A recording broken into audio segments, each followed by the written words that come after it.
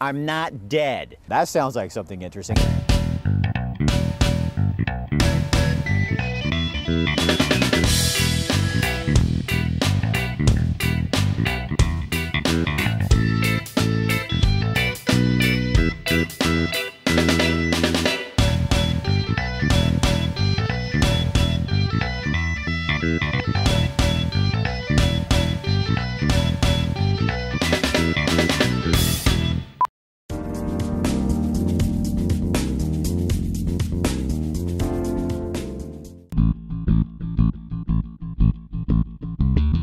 We're here with Katrina Setzer from River Road Park and Recreation District. You just sent me into the water aerobics class, and I got to tell you people, my wife used to teach here and teach that class. I've never taken water aerobics, and I swim, and I thought that was going to be a breeze. It's hard. It was really hard. Yep. I mean, my thighs are It's a workout. It's a workout. He's going to feel it tomorrow. So tell me, what is River Road Park and Recreation District? We do everything. We're all about community and getting people together and learning, staying fit, meeting people, making friends and connections is what it's all about. You really have made the River Road area its own neighborhood. It always has been, but you've really kind of, with the Park District, helped keep it that way. That's the whole goal. We have a beautiful 9-acre park here and incredible instructors and incredible people. Both legs, taking both legs at the same time. And classes, what kind of classes? Give me just a variety. We do so many classes that I can't mention them all, but lots of fitness classes starting on the pool side, as well as Zumba, dance classes, lots of different types of fitness classes, and then we do art classes, language classes, computer classes, so lots of different things. So different age groups, different people, yes. And it's all about getting people to know that there's it's almost like what the school used to be in a neighborhood, is this is where people congregate. It is, and we really do, we cater to all different ages. So we do lots of different youth programs and then tons of different things for adults of all ages. Now tell me a little bit about the park itself. I don't think there's a person in this area who hasn't been to Emerald Park who doesn't go, that is the best park in town. It is the best park in town. It's beautiful. It's a 9-acre, lush green, lots of trees, a great place to have a summer picnic. But reserve early. Reserve early, yes. Yeah, they do, they book. One of the things I know you're really known for out here is your day tripping. Yeah. Day tripping and I'm leaving with you. Tell me about the day trips. Day trips are one of my favorite things that we do here. We go local and try different restaurants, and then we go up to Portland, we go over to the coast, we do lots of different things to get people out exploring and meeting other people that like to travel, because not only do we do day trips, we do extended travel. To all over the world. All over the world, yeah. Why is that so important in a park district like this, do you think? I think that it's really important for people to make connections, and I keep going back to that, but if you love travel and you love doing things, then you want to meet other people that love doing things and love travel. So my goal and my purpose, I feel like, is to make help people make those connections, so that if you want to go to China, then you'll be able to meet other people that enjoy traveling in that capacity. And as a neighborhood, that's a really fun way to do it, Absolutely, isn't it? yes, All right. yeah.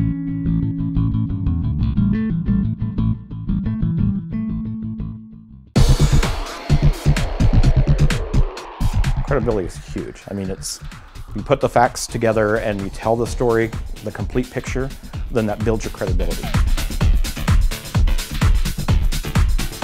Trust is key, because if they don't trust what it is that you're doing every single week, then they're not going to subscribe to the paper, they're not going to buy the paper, they're going to look for other sources to find the news that they want.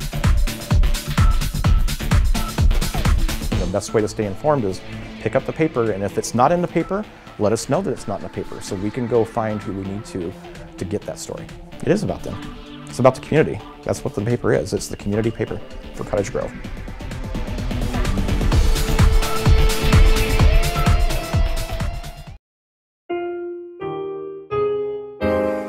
Are you ready? Yeah. Here we go.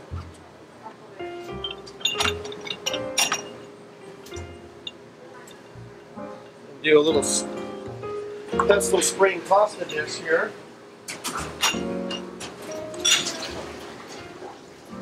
Get our pan nice and hot. A little olive oil. Get that all spread around nice and even on the bottom of the pan. Almost want to bring it to smoke point where you can almost see that's starting to want to smoke. It's nice and hot, and you get a good sear on your vegetables. I'm going to go ahead and dump my pasta right in here, so she's ready to go.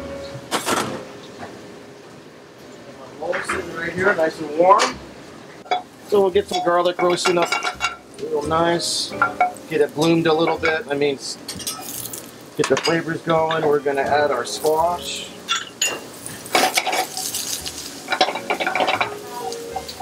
Turn the heat down just a little bit because you don't want to burn the garlic, but you do want to get a little brown. Adds a lot of flavor to the dish.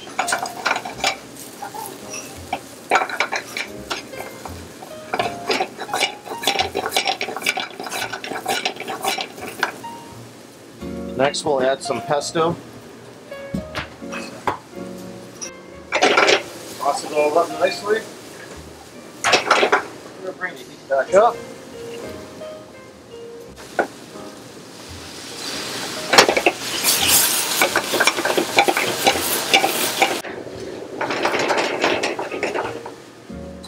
Our tri-colored penne.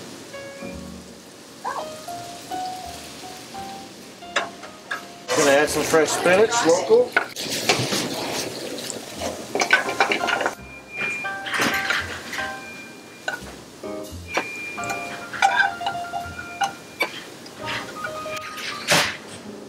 Over here, I just like to stick some nice fresh early tomatoes off the side.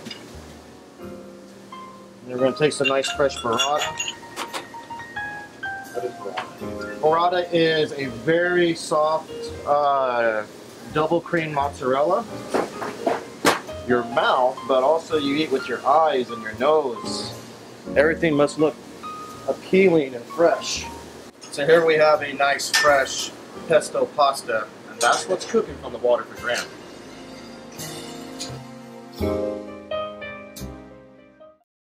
And we're here with Gail Doyle O'Rourke, a teacher at the Campbell Center, and she teaches memoir writing, which, I'm sorry, that just gets me right in there, right off the bat right there. So tell me about writing our memoirs and why that's healthy. Well, it's just so important to get on paper. I mean, people like me, our grandparents didn't do that, and it's just so sad not to know more about their lives, and particularly since I lived in Hawaii and they lived in Kansas, and in those days people didn't travel much, but it's just important to get what you've done in your life on paper so that your children, grandchildren, and great-grandchildren will know more about life. Now, you guys wrote a book as a class. Go ahead and tell me about that. Okay, it's called Our Memoir Collection, Everybody Has a Story, and that is so true, and it's just little brief things from all the students that were in that particular class, and we got it published, and we done a book signing and done lots of things, but it just, and everybody just, all the students just loved it and had a great time passing it on to their families. And many of the people are writing their stories for their family. But today,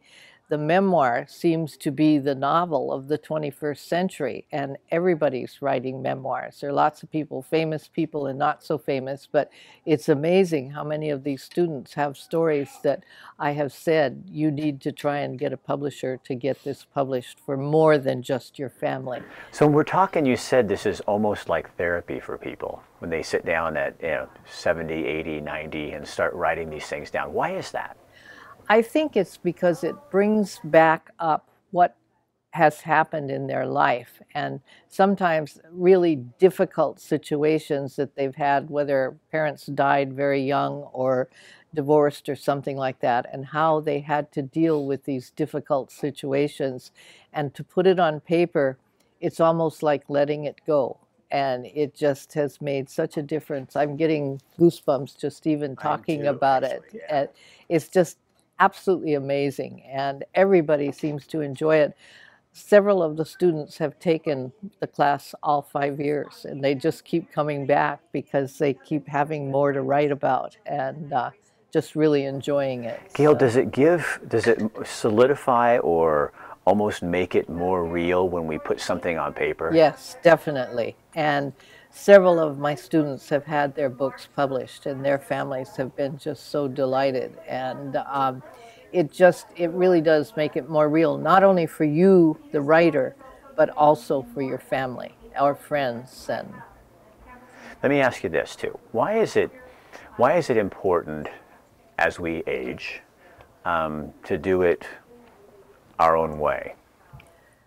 it's just, this is your truth. I mean, it's funny, we've had sometimes people that their sister has read what they wrote and they said, well, that's not the way I remember it at all. But this is your story and your version of what happened.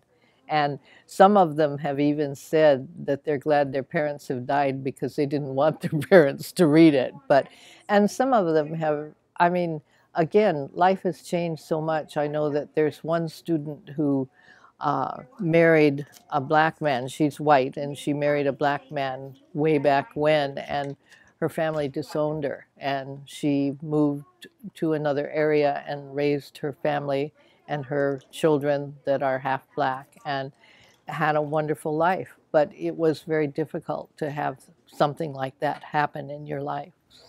So is it important as we, just in life actually, to be around people in community? Oh, definitely. And that's another thing that Campbell Senior Center gives people the opportunity to do that and take classes like this and other classes too. So. Do you think people, when they're together writing like that, it's so personal that you are really, you're finding a family there? Oh, amen. That is definitely true. And we have, many of us, become very close. And I certainly do feel like it's my family. I just love it. And I keep teaching because I enjoy it. I mean, I'm old enough that I could stay home and do nothing, but I just really thoroughly enjoy it.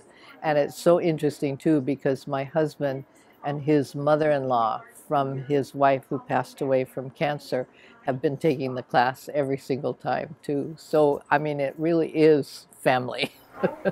Well, thank you for being with us. I appreciate it. Oh, and people can sign wonderful. up at the Campbell Center to take your class. Yes, very definitely. But look out, it's therapy.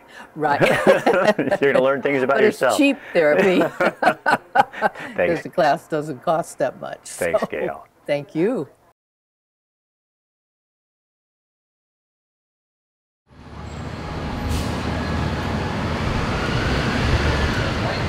I'm a pioneer to my own life.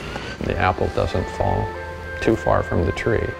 65-year-old Ken Darling looks a little out of place walking the streets of Eugene, Oregon. And I've got a lot of help by having the heritage I do. Actually, much of this town once belonged to his family. My mother was a Skinner, her father was a Skinner, his father was a Skinner, and then Eugene Franklin Skinner. Ken is the great-great-grandson of Eugene Franklin Skinner, founder of Eugene, Oregon. Little tiny kid, you know, I mean, hearing from Grandpa all the stories, you know, that he had. Ken grew up in Portland, but remembers visiting the Skinner family in Eugene as a little boy. It's with me all the time, you know. And if you're standing in front of the library, probably every other day, you'll see me pass by the Jim Carpenter sculpture of my great-great-grandfather and positioning myself exactly the way my great-great-grandfather was.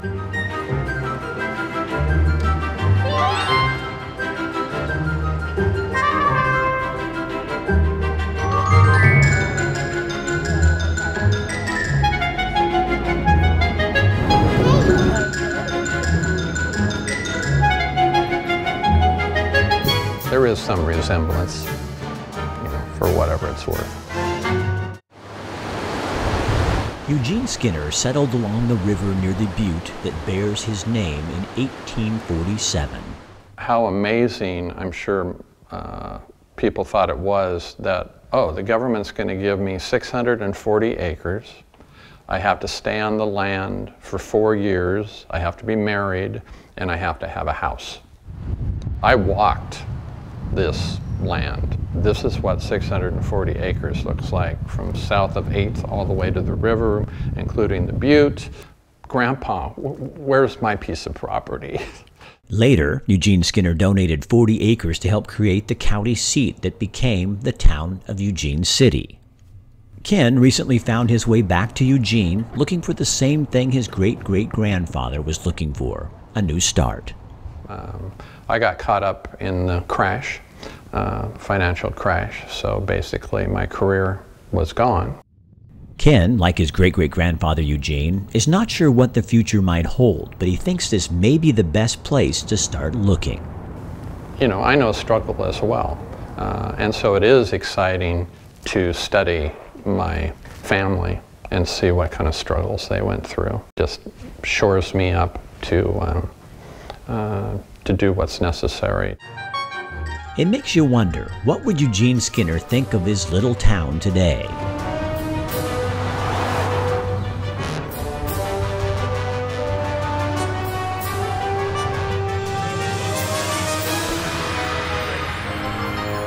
I have a feeling he would probably be pretty scared. Only a few remnants of the time when Eugene Skinner was alive remain. There's his watch. The first clerk's office, tiny building, and he was the clerk for the county. I've been up to the gravesite at the Masonic Cemetery. History has a way of linking the present with the past, and maybe that's what Ken Darling is looking for, a connection. To be shown something so touchable as far as a pioneer and what they had to go through, that it will say something to them and their lives. And, you know, well, if Eugene Franklin Skinner can do it, so can I. My name's Ken Darling, and Eugene Franklin Skinner was my great-great-grandfather. I feel like I'm home.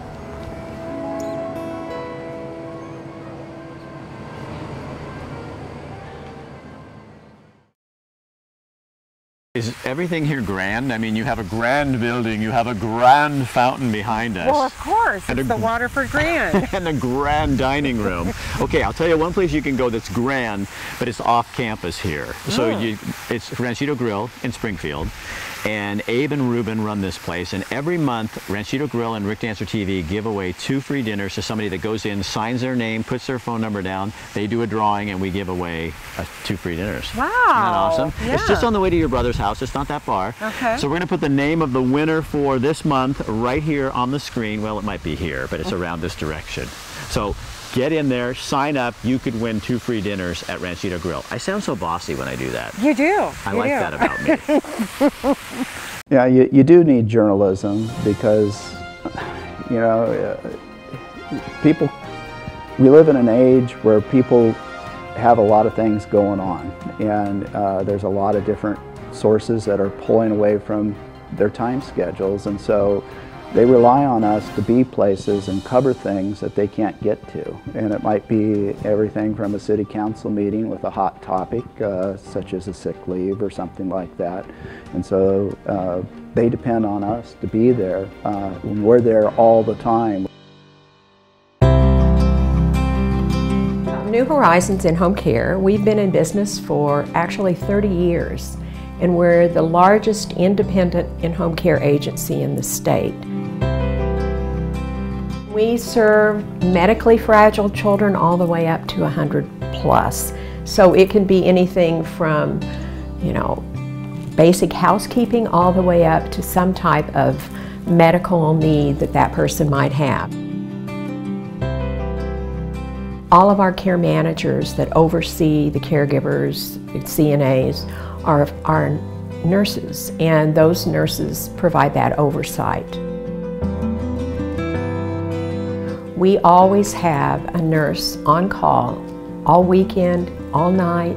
We are seeing the individuals that we serve as people who are active, who still have lots of life left. They're not someone that is thrown away.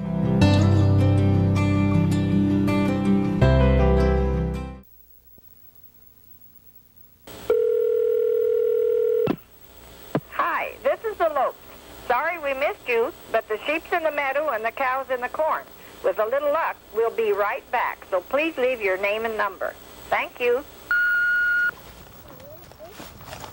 It's roundup time at the Glory Hill Ranch.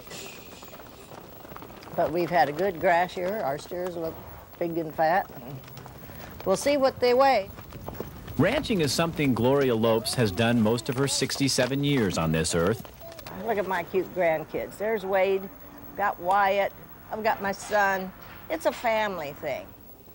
There's no hired help here, so it takes family and a few friends to round up the Lopes cattle. I was raised where you did things yourself, you know, and the best help you can get is at the end of your arm, you know. So Johnny and I managed to do everything ourselves, and that's what makes it nice. Raising cattle is not as easy as it used to be. Gloria has to take out a loan to pay for all of these animals. And when she sells them, they're not sold by the head, they're sold by the pound. So if several of the animals come in 50 pounds light, that can make a big difference in her profit margin. Now I'm going to get the results today. And then if the results look rewarding, then you turn right around. In fact, I've already started again, buying more cattle, and you continue year after year. Part of not growing old is having something to do, never worrying about what you have to do, it's what you didn't get done. So you're just constantly changing, moving, going on. Come on, Gloria Lopes might not fit some people's image of the average cattle rancher, but this woman says she's salt of the earth. She knows what she's doing, and she loves it. It's like you get a new beginning every year. I think that's probably what makes people want to be in the business with livestock or farming.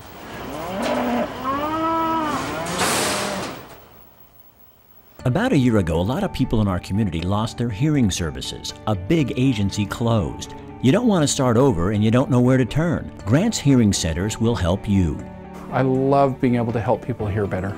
Yeah, that's the big thing. With your permission, Grant can access your files. Grant's Hearing Centers in Eugene and Cottage Grove. We put the hearing aids on, turn them on, and then they can actually, it's just like the light switch comes on. They can hear so well. Listening to you is our business. Call Grant's Hearing Center.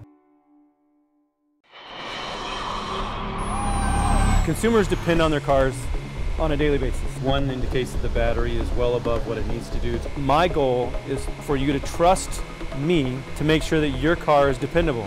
45 years ago, service was real.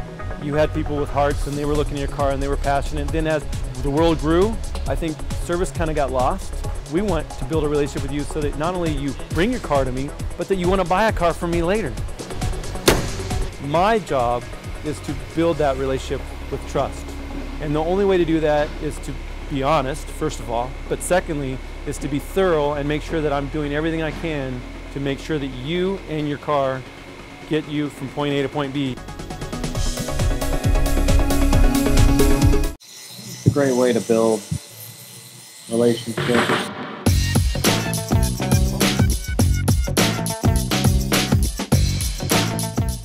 If you're looking for a barber who understands the art of cutting hair, Francesco Michelli is the man.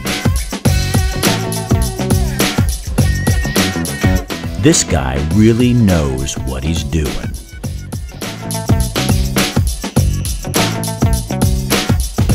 He takes his time, he understands his customer, and he knows what makes you look good.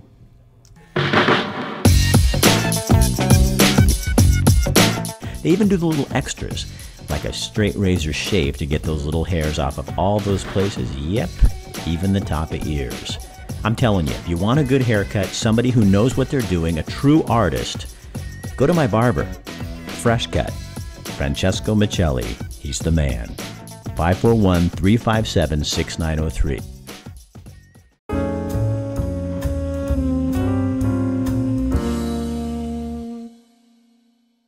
Joining us is Donna Peterson, a gerontologist with New Horizons, and we're going to talk about some really, I like this topic because I'm getting so close to it, I want to do this right. It's really basically how to age right, how to do this well. Exactly. successful aging model was designed, it was funded by the MacArthur Foundation through a proposal with Dr. Rowan Kahn back in the 90s. And it was a 10-year research project that was interdisciplinary. So they wanted to look at what it means to age positively in such a way that individuals would know what was the best way to move forward in their living, actually. So rather than just letting it happen, to have a plan, to really look at things, and like we do with every other aspect of our life, how am I going to go into this new stage of my life with some momentum and do it well? So what are those 4 stages? Active engagement with life is one that people need to continue no matter what age they're at with interaction with individuals. A lot of people, what they do is they retire and then they sit back and they don't interact. Well, we know that that's good for your body, your brain, and also there's a lot of things that people do with active engagement, like volunteering. We rely on our aging population for the volunteerism. So staying connected to community. And staying connected. The other one, avoidance of disease, would be those, it doesn't mean that you don't have diabetes or something along that line, but what it does mean is, like if you're smoking, you quit smoking. If you haven't exercised, you start exercising. Maybe you haven't eaten right, you look at that differently and you eat nutritionally like the Mediterranean diet. The other one would be lifelong learning. And lifelong learning, we hear about that all the time now, and it all came out of this study. We know that if people learn new things as they age, they have better cognition, they're able to interact better. So it's very, very important to learn new things. And it doesn't mean that you have to learn a concert, you don't have to be a concert pianist. And positive spirituality means you combine religion, which is a belief system in one particular belief, and the other is spirituality, where you look at life that as if there's something greater than you, and learning how to interact with your life and the life around you in a very non-biased, non-discriminatory way through looking at, and it doesn't have an impact on race, ethnicity, any of those kinds of things, that you are more advanced that way. So those combination would be what they consider positive spirituality.